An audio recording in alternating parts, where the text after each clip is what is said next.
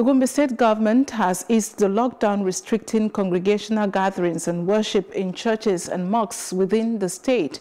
Governor Mohammed Yahaya, while announcing that the state will embark on the distribution of palliatives to almost 70,000 households within the state, also relaxed the curfew in the state from 8 p.m. to 6 a.m. in the morning.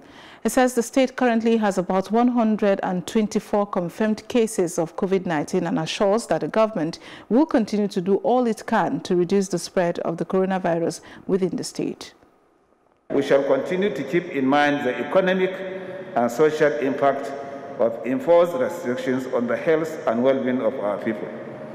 In this regard, we shall embark on the distribution of our palliative package, which is targeting to reach 30 most vulnerable households in all the 2,218 polling units across the entire state, which translates to about 66,000 households or 400,000 individuals on the average of 6 per household.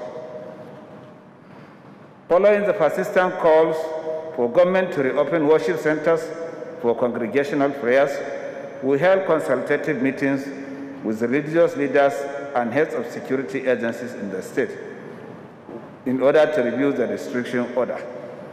While majority supported the call, some cautiously approved of it. It is against this backdrop that government resolved to gradually ease the restrictions in our dear state by reopening places of worship, but with strict adherence and compliance to the following guidelines. 1. Strict observance of social distancing. 2. Compulsory wearing of face masks. 3. Regular hand washing with soap and water. 4. Limiting the number of persons in each congregation to not more than 20